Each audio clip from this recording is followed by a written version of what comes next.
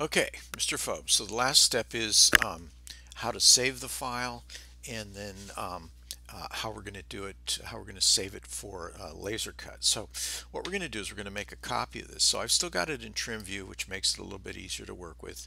I'm going to hit I've selected the whole project. I'm going to hit the option, and I'm going to drag it over to the next artboard, and I'm going to make it line up with that. Okay. Now, with everything selected, what I want to do is I'm going to change this from fill to line. So I've got to go up to the default um, window here, select that, okay, and then we're going to click off the fill and then bring the line forward, and there it is. It's now it's in its line form, and that's basically what we want to do.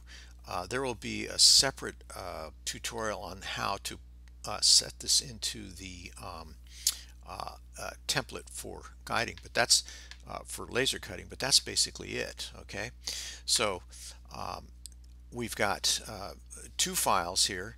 The reason I set up these other artboards is it gives you the opportunity to, play around with different compositions. All right, but I want to save this, and the first thing I want to do is I want to go File, Save As. I'm just going to save the whole thing as an Illustrator file, so I'm going to call this equivocal.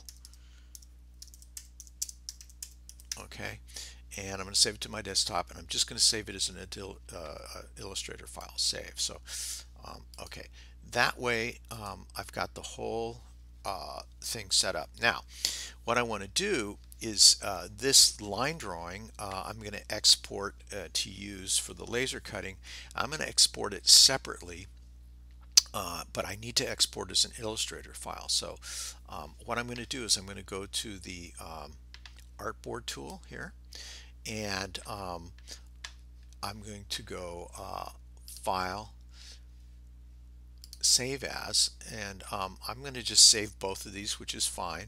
So I'm going to save it as an Illustrator file, and even though I'm going to use the artboards, we have to do this first. I'm going to go Save, and then so I need to give it a different name because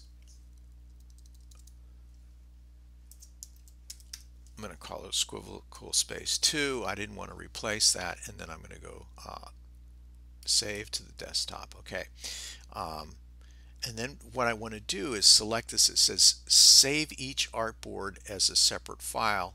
Go to range, and I'm going to do 1 through 2. Okay, and then hit OK.